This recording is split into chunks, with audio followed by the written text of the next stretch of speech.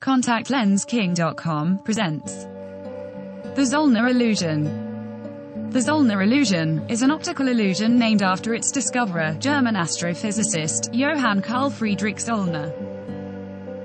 One depiction of the illusion consists of shorter lines on an angle to longer lines, which creates the impression the lines are not parallel, and in fact, appear to converge and diverge from each other.